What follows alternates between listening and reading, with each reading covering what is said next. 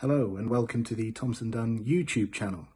This is a recording of a second webinar that we've been running in recent weeks. We put together a series of 3. This is number 2. This is called Transitioning to Create the New.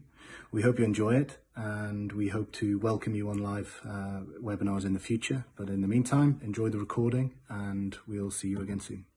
I will begin by just giving you an outline of what we're going to talk about. So the introduction bits are we're going to analyze transitioning and looking at it from the hypothesis of a paradigm shift, and then try to understand what preparing for the new state will look like in order to create the new future state.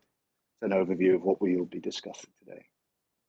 So let's start by just having a little look at what we looked at last week or the week before, when we were talking about leading yourself through change. And we used this model called Life Changes by Spencer and Adams as a good model to understand how the changing how an external change happens over time and what impact it has on our performance and on our morale. And we discussed the reality, the pit, being kind of the turning point for a change process to turn that corner and move into something that is perhaps more positive from a morale and performance point of view, and talked about how much time that can take on an individual and collective basis, and accepting that only when you hit the reality of that change process can you really move forward in terms of letting go of the past, energy returning, and you're finding sense and meaning in what the new world order will look like. But that's a very external process. Change happens externally. You rearrange the furniture or you buy something different from the supermarket. But actually, true change can only happen when we transition. And that is a deeply internal and psychological shift, and one that really we have to take ownership of in order to really let go of what was in order to adapt to the changing circumstances. So there's a parallel with evolution here, and we're going to be drawing on some of those things as we talk throughout the first half an hour. So transitioning is a big challenge psychologically, particularly when we're in a vacuum of uncertainty. And that making sense and finding new meaning in that vacuum is really quite important, because our hypothesis is that planned change will not happen in the scenario we're facing with COVID-19. But when you don't have control, or it's not possible to be in control, planned change is almost impossible to achieve. And we have this quote that Pat came up with, which is actually a Yogi Berra quote, which is, even the future ain't what it was. And I think we probably can all reflect on that and find some kind of sense and meaning from that. It's also a song by Meatloaf, which amused me when I was doing some research for this workshop. And the real point that we wanted to make is that why do we think that? Well, from our analysis and our understanding from a psychological perspective, is that this is really most likely a paradigm shift. And that's something that was defined by a guy called Thomas Kuhn. And he's saying that a paradigm shift is when fundamental change in basic concepts and practices happen. We can't do what we used to do. It doesn't fit the new world order. And in the context of thinking about this in terms of a vacuum of space, vacuums are entirely devoid of matter and meaning. And as soon as a vacuum is exposed to matter, meaning, thought, behavior, that tends to flood into that vacuum and become the predominating element, the predominating behavior, the predominating view. And therefore, I think transitioning into a completely new way of creating the new, we have to be quite mindful about what we do in that process, because as the analogy of a vacuum takes hold, that will fill the new world order. And something we always talk about well, certainly something I always talk about when we're working with clients and going through periods of transition in order to be future oriented in either how they behave, lead, manage, is to think about the concept of outcomes. And outcomes are really, well, they're by their nature going to happen. There will be an outcome to any process of change or transition. And I think the most healthy way in order to transition at the moment is to think about which style of outcome, your approach to outcome you want to take. You have the option to be attached to it, which can be quite a fulfilling thing, but often quite a dangerous thing. You can be detached from it, where you don't really care. And I think that's probably quite unhelpful, certainly in our societal challenges that we're facing at the moment. But perhaps the most important thing is to be unattached to and let go of what outcomes are, be involved in the process of defining them, but whatever the outcome is something that you can then work with and deal with. And that builds on our consulting around being good to great, creating the new that will last and be successful in the future. So we thought that one of the things that would be sensible to focus in on, and if you've worked with us before, this is something we talk about a lot in order to understand how we create anything, particularly in the new, to understand the different languages of the brain. And this is based on a whole brain model by Ned Herman. And some of you will have seen this, some of you won't. So I'll take a moment just to explain what we're talking about here. When we are looking at the different languages of the brain, we can consider how to proceed in a very different way based on different modalities of how our brains work. If we're thinking about factual, logical, rational decision making and thinking and problem solving, that's a very blue quadrant process on that Herman whole brain dominance model. And that really responds to questions like, what's going on? Give us the fact, give us the details of what we can do in this situation. Very analytical and rational and logical way of thinking in the brain. A green quadrant approach, so down here, responds to the more sort of how questions, more procedural process, detailed, planned outcome type approach. How are we going to move forward? Then we have the red quadrant, which is more interpersonal and subjective, which is looking at more questions around who is involved, the subjective qualities from an intuitive point of view of who and how can we work together as a collective body of people to define what we should and could do. And then we have a yellow quadrant, the why type of questions, much more conceptual, abstract, and intuitive thinking. And our argument is that in order to create the new, or even prepare before you create the new, that's quite a whole-brained approach. So we ask the what and how and who and why questions, but perhaps in different orders. And our analysis was suggesting that there seems to be a struggle, we take the COVID-19 situation, between the what type questions and the subjective who type questions. And if you talk to Ned Herman, who's a brilliant guy, and Pat trained with him many years ago to use this whole brain tool, he would say that connecting that different language of the brain, the what and the who, requires us to maybe think about going through a different modality.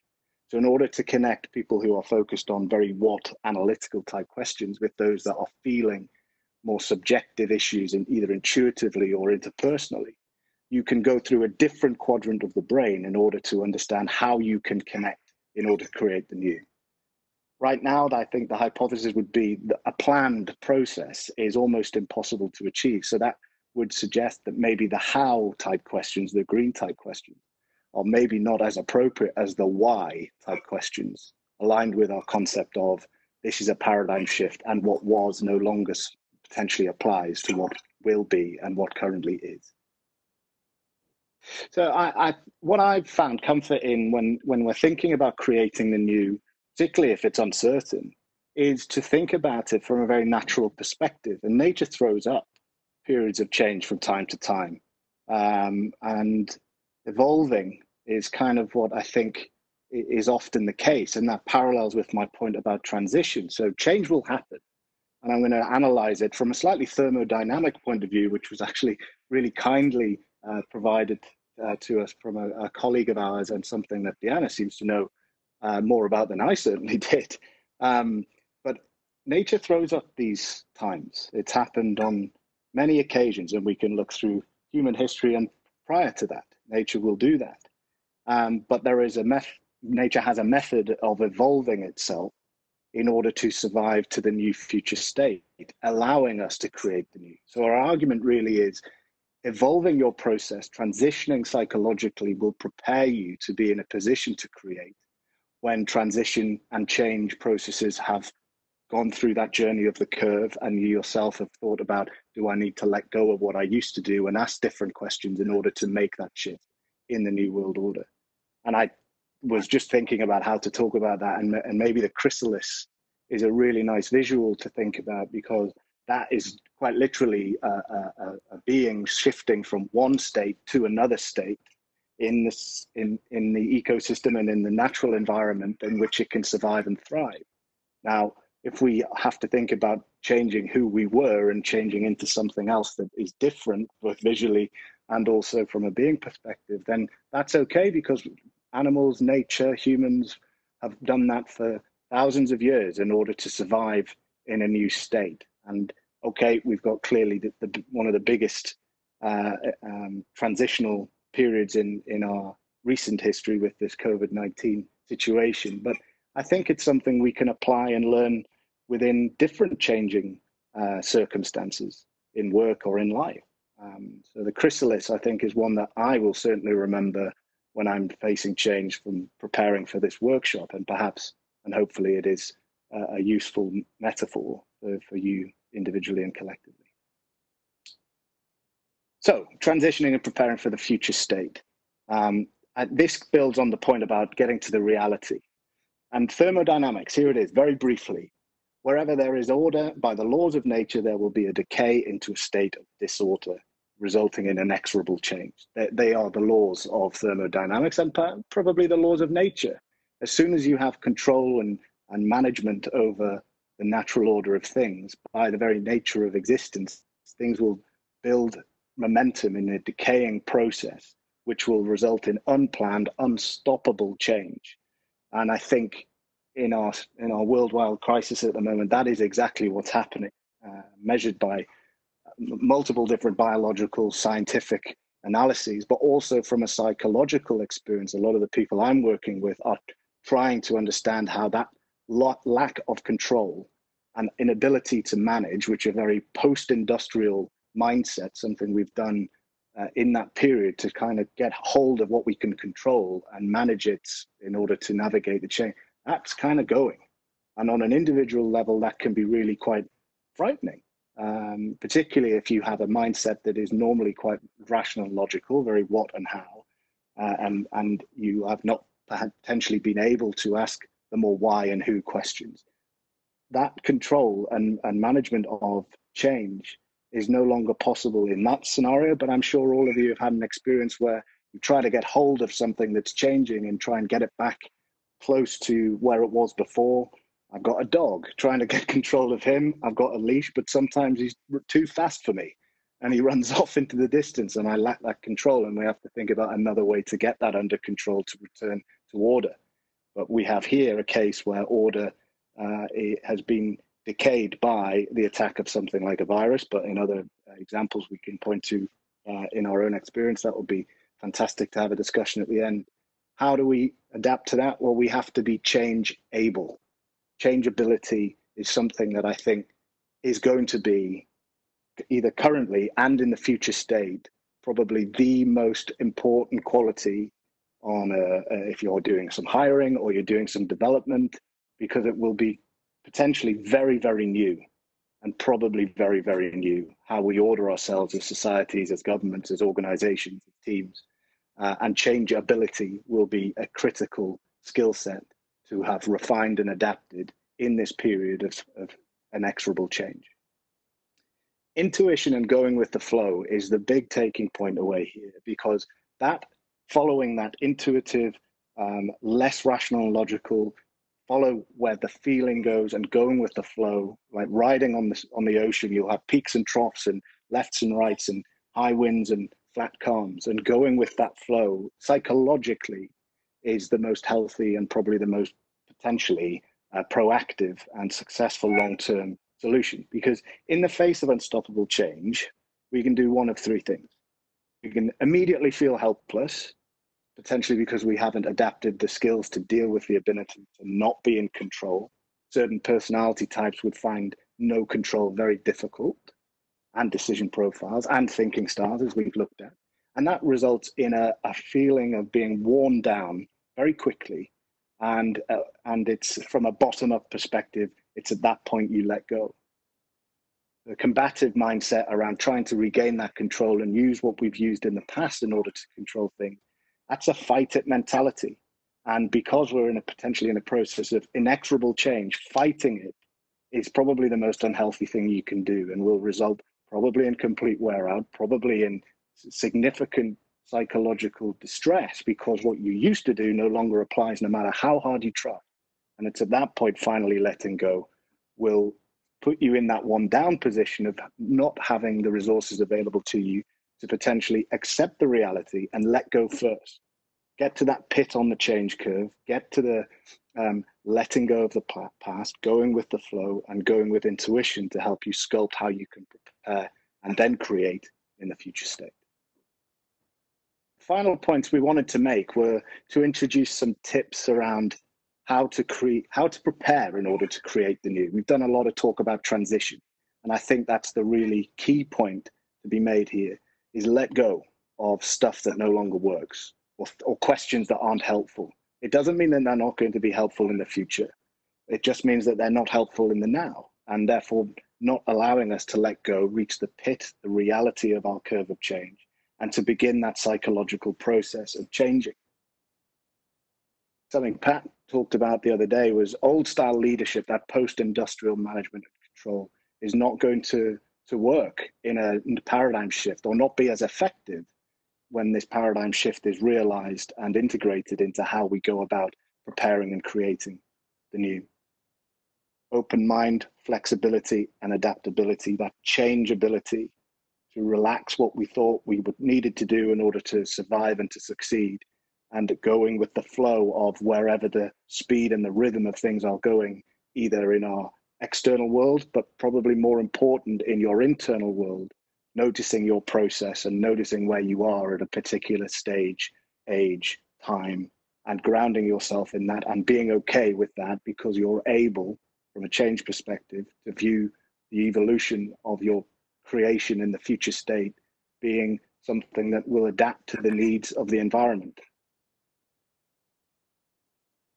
As we've sort of talked about, those what and how questions, not really possible to answer if we take our COVID situation, but often, you know, I've done work with clients in changing processes, stuff going on at the moment with one of my clients in the film finance space, and we aren't asking any what and how questions because we haven't defined our strategic vision for what we want to do as a group of professionals. Once that is applied, we can start to build in the what and the how, working back from the vision of where we want to be. I think exploring yourself and how you make decisions and behave and think, and use those skills or maybe the gaps that you have in your toolbox as a vehicle for help you to create the new world order for you and for your teams, your businesses, your families, whatever it needs to be. Exploring from a position of strength and maybe an analysis of where you have not weaknesses, but you're not maybe that comfortable of going in a particular direction.